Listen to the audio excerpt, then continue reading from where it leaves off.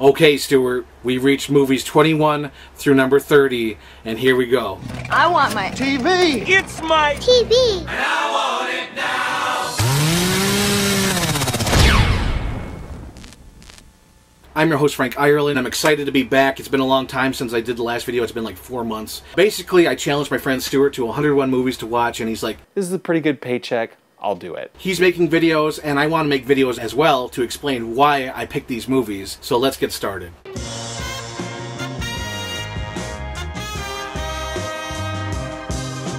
So number 21 on this movie list is Treasure Planet.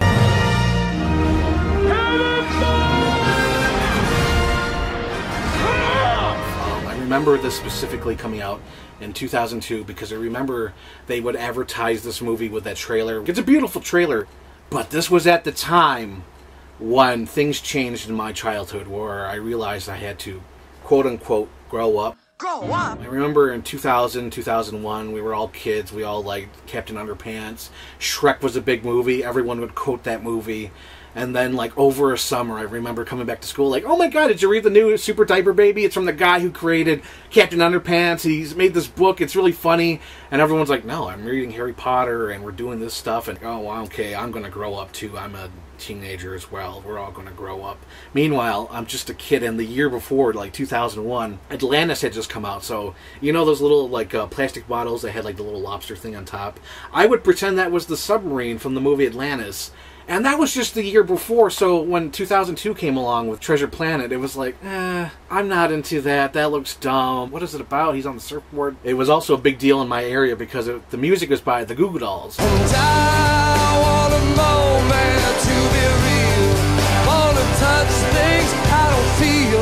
John Resnick from Buffalo, and I remember everyone made a big deal like, oh man, the Goo Goo Dolls are making music for a Disney movie, and I didn't see it in the theater because I was like, I'm growing up, I don't watch Disney movies anymore, I'm a grown up, just a kid.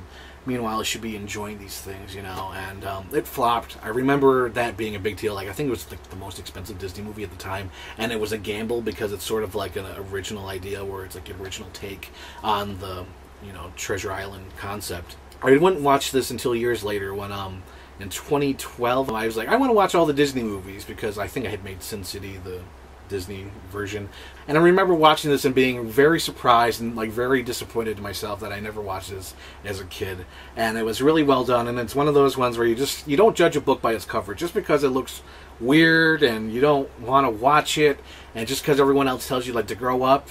You should still check things out, no matter what anyone says. If you say, like, oh, that's kid stuff, like, fuck that, go watch it. You know, if you want to watch it, go watch it. And that's the reason why I picked it. And I hope Stewart likes it as well, because I remember really digging the fuck out of this movie so much that I actually bought it. But yeah, that's the reason why it's on this list, and that's the reason why it's number 21. Don't judge a movie by its cover. Just go check it out.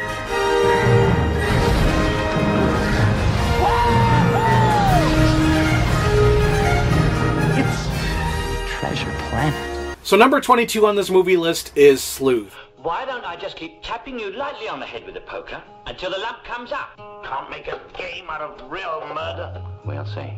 I know you're saying, Frank, you have a burnt copy there, you terrible, terrible person. But this DVD has been out of print for years. Me and my mom love supporting our local library. That's how we watch a lot of movies. We usually go there. If we miss it in the theater, we go to the library, we rent it out, we watch it that way. I got this from my local library. Support your local library. Get movies from them if you can. A couple years ago, we would rent all these movies, like a whole stack of movies, and we would just go through them like in the afternoon or during the weekend. We just watch all these movies. They were starting to phase out, you know, like VHSs, and they were starting to get DVDs, and this is one of the early ones they got was Sleuth. So we rented it, and we were pleasantly surprised. We really liked it. It has Laurence Olivier in it and Michael Caine. You're mad! You're a bloody madman! You are a young man, dressed as a clown, about to be murdered.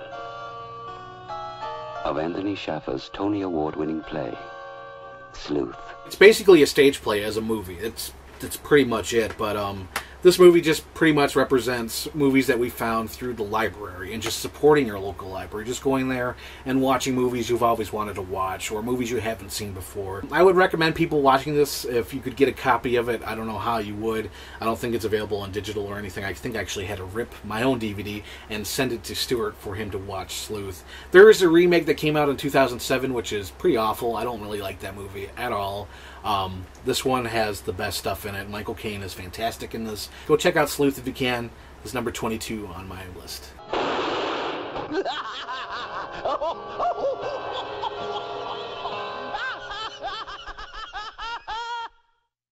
Number 23 on this list is California Suite. Nothing could be more glamorous, more exciting, or more expensive than a weekend at the fabulous Beverly Hills Hotel in Neil Simon's California Suite. Now, California Suite is one of those ones we watched accidentally because there's a movie we've been wanting to watch. We forget which one it was because years ago, I'd say late 90s, we would rent movies from another library. We used to live in a different town and we would watch movies from there, and one of them had to do with a hotel and it had Walter Matthau in it. We don't know what it's called still to this day. I think we're still trying to figure out. I think we knew Walter Matthau was in it. It took place in a hotel or a motel, something like that. It was a comedy and it was by Neil Simon. So this one we rented from the library. I think we ordered it. We're like, okay. We looked up Walter Matthau. I was like, okay, so there's a movie he was in called California Suite. It's got Walter Matthau in it. Maybe that's the movie we're talking about. And it's not, but it was a pleasant surprise because it's one of those movies they don't make anymore. I wish they did, but they don't. It's an ensemble piece that has tons of comedy actors of that time. You have Alan Alda, Michael Caine, Bill Cosby, Jane Fonda, Walter Matthau, Elaine May, Richard Pryor, and Maggie Smith. Maggie Smith and Michael Caine are my favorite part of this movie. Whenever the Oscars are on, I usually don't watch the Oscars anymore. I usually watch California Suite because it takes place on Oscar night. Maggie Smith has been nominated for an Oscar in the movie, and Michael Caine is her husband, but it turns out he's gay. And they're just basically best friends, but in that town they look like a married couple, but meanwhile he's flirting with other actors in that town, and she feels very bad about that because she genuinely loves him and he loves her, but not in that way. And it's sad, and it's like a day in the life. You just watch them on they're on the plane, they're going to the Oscars, and she's sort of like having like a midlife crisis. Was I hit by a bus? I look as though I was hit by a fully loaded guided tour bus. And meanwhile, that's just one of the stories in here. There's like 3 other stories, maybe 4 other stories. You have Alan Alda with Jane Fonda in this movie, and they're talking about their kid who ran away to live with him, and it's that whole different thing. And then you have Walter Matthau, who's just visiting, and he has his wife coming in town, and it turns out that she came in early, and his brother, an asshole, rented this hooker for him, and he's in bed with this hooker. I don't know if they slept together. I'm sure they did. But the wife catches them, and there's a whole drama situation with that. Meanwhile, the comedy in between these is Richard Pryor and Bill Cosby with like their 2 couples, and everything goes wrong with their vacation. Did you look at the gauge like I told you to? I looked at the gauge more than I looked at the road. I ran off the road. I did not run off the gauge. So if you looked at the gauge, it wouldn't have overheated. I mean, looking at the gauge real good stops it from overheating? No, but you've got to speak up. You've got to say, hey, the gauge says we're overheating. This is not the kind of news that you keep to yourself. But to put it simply, even though I explained the whole movie, it's a day in the life of all these people who are staying at the Beverly Hills Hotel. Check out this movie if you can, California Suite. To Neil Simon's California Suite. Number 24 on this list is another one of those movies, What's Up, Doc? This little picture we're making today is, What's Up, Doc? Called What's Up, Doc. See what I mean? It goes boom and then it comes back, and you have to get out of it. Yeah. Okay. All right. What's the word I say? Isn't it action? Oh, action. We rented this from the library. It was one of those ones we put in the stack, and we watched it, and we absolutely loved it. It's a Peter Bogdanovich movie.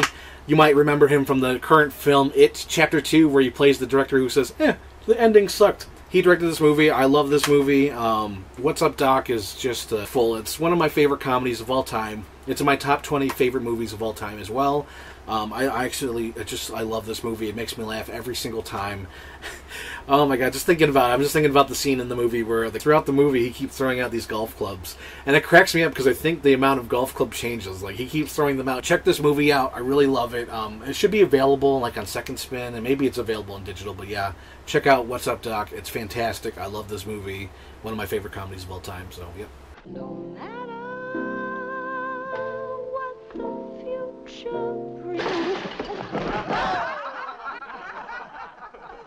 Number 25 on this movie list is Monster Squad. Look at that big, scary monster!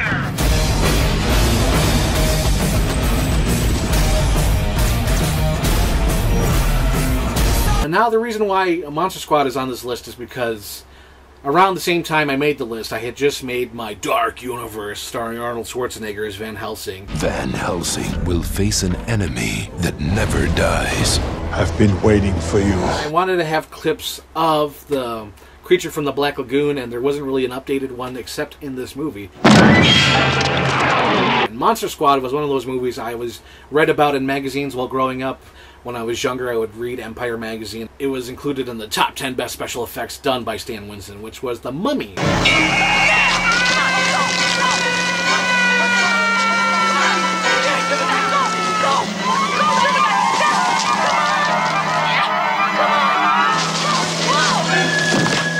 See you later, Band-Aid breath.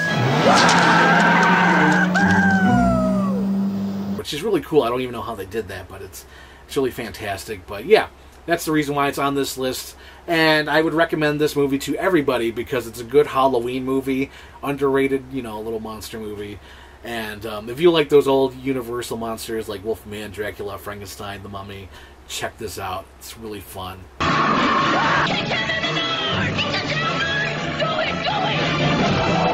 Monster Squad. Wolfman's gone mad. So number 26 on this movie list is My Science Project. In 1955, an extraordinary object landed on Earth. Get rid of it. In 1985, seniors at Kit Carson High... Hey, school tax, Jellyfish. Come on. ...were working on their science projects when Mike Harlan discovered the engine. I wonder what this thing runs on. Unleaded. He fixed it. Unless your project is Dino Supreme, you both get D's. Hey, I'll take it. And he called it My Science Project. This one sort of has dates back to younger Frank in the 90s. In my first video, I think I talked about Trespass, where I would go through the VHS aisles, and watch the horror movies. Like, ooh, I'm scared to look at the VHS, covers. But My Science Project, it was one of those ones where I would go down the aisle of, the sci-fi one. And then there was, this one, My Science Project. I was like, ooh, what's this? I looked in the back, and I believe there was a dinosaur on it. I know there must have been, so I rented it as a kid just because of that. It's been a while since I've watched My Science Project. I think the last time I watched it was when I was in college. It's one of those ones I watch almost, every 10 years, and I forget what it's about, and I watch it again. The reason why I recommended it to Stewart, just because I wanted to see his opinion on it, and, what do you think of this movie? It's an okay movie. I don't want to say it's the best, it's not really memorable, but, it was memorable to me so much that I actually used the T-Rex in my Jurassic World 1978 trailer just because I really like the T-Rex. That was so cool. It was way before Carnosaur and Jurassic Park, and I really liked the effects that they used in that movie. So, that's My Science Project. Check it out if you want to. You don't have to check it out. Yeah. My Science Project. Oh, God. We're almost there. Hang on.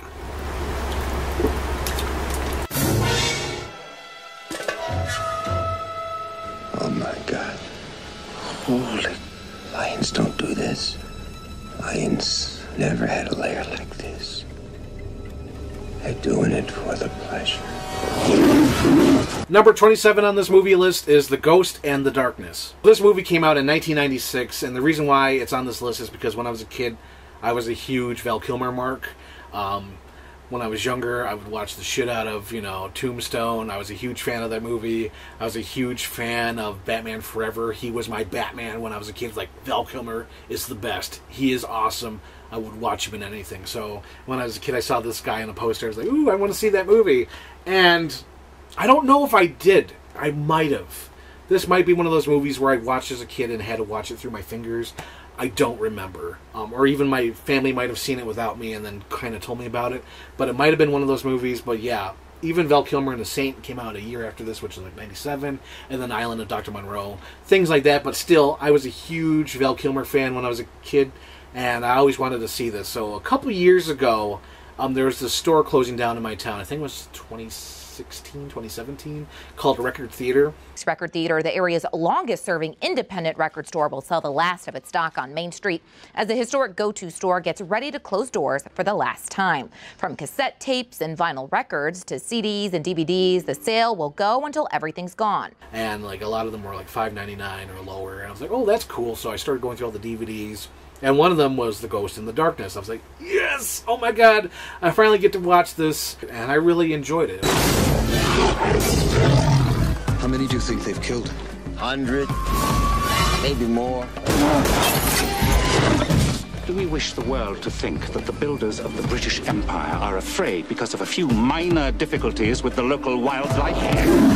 It's about like a killer lion in the Africa, and it seems like he's a ghost, like he doesn't exist, like because he could get through the traps and do all those things, and it's weird, you know, like they clear everything out of here, they're setting traps over here, but the lion attacks over here, like he somehow knew what they were going to do, and it's weird. It's like he's a spirit, like, you know, who's upset that they're building the train through Africa, something like that, you know.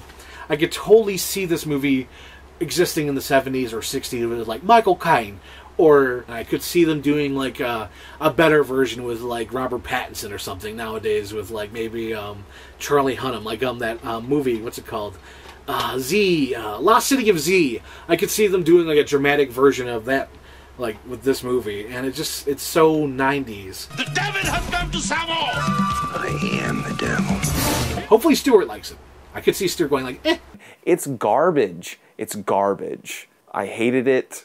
I hated this movie. It's garbage. It's garbage. You know, I watched it and it's kind of garbage. And now I need you to watch it so I can confirm that it's garbage. So anyways, yes, it is garbage. It's garbage. I'm so sorry, Stewart. Hopefully you're still watching. Anyway. The Ghost and the Darkness. Now, can you control your fear? Number 28 on this movie list is Sudden Death. Tonight, 17,000 hockey fans have been taken hostage. Enough bombs have been planted in this building to stop all the clocks in the hemisphere. But only one of them knows it. I'm gonna try to stop you. I know where the bombs are, so I know where you're going. Then come and get me. Now, Sudden Death is one of those movies, I don't remember what came first, like the chicken or the egg, you know what I mean? I don't remember if I wanted to see this because this was a Die Hard ripoff, or I wanted to see this because I saw the trailer and I wanted to use it for a project. It could be one of those two things, but let's go with both. Why not both? Jean-Claude Van Damme plays a security guard or police officer, forget which, doesn't really matter. He's inside a stadium that's rigged to blow up by Powers Booth, and he's holding the president or governor or whoever the fuck. The vice president is being held hostage in the owner's box. I don't care, it doesn't matter. He's holding the guy from Flubber hostage. That agent's name was Eddie Kaline. He has a 5-year-old boy, a 3-year-old little girl, and his wife's pregnant. I'll send a card. And I remember watching the trailer online like... We're still evaluating the situation. They want money, a lot of it. Give it to him. Do not try any kind of rescue. Do you understand me? Oh my god, I have to watch that movie. We are going to do this by the numbers. In a hockey game being held hostage like a Die Hard situation, everything happens that should happen. He fights a mascot. He ends up on the ice. The sky thing opens. A helicopter crashes in there. He does his kicks. He does the splits. It's awesome. I really love Sudden Death. It's one of the better Die Hard ripoffs, and I think it's one of the better Jean-Claude Van Damme movies. I love it. And the trailer is awesome. Check out the trailer. If you don't want to check out the movie, at least check out the trailer. It's great. Sudden Death. So number 29 on this movie list is An Affair to Remember. If you've ever been in love, or ever hope to be in love, here's a story you'll love with all your heart. Now this one I watched because I love the movie Sleepless in Seattle. And if you've seen the movie Sleepless in Seattle, it's a big giant thing in that movie. Oh, it's so amazing when he comes to see her. Because doesn't even notice that she doesn't get up to say hello. And he's very bitter. And you think that he's just gonna walk out the door and never know why. She's just lying there, you know, like on the couch with this blanket over her shriveled little legs. And Are you all right? She's fine. And suddenly he goes, I saw the painting. And he like goes to the bedroom. And he looks and he comes out and he looks at her and he kind of just, they know, and then they hug and it's That's a chick's movie. But still, it's one of those romantic movies where it's like, oh, they're gonna fall in love at the end. I don't know. It's that sentimental thing at the end. It's like, oh, they got together. It's, you know, you want to see that in movies, and I like seeing that in movies. I like that in the movies where it's like, oh, they ended up together. It's great. So yeah, I would recommend Fair to Remember.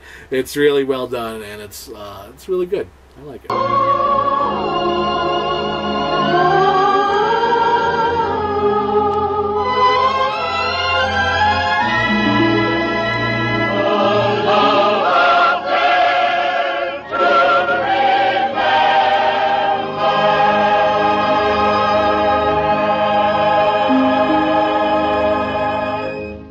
Drum roll.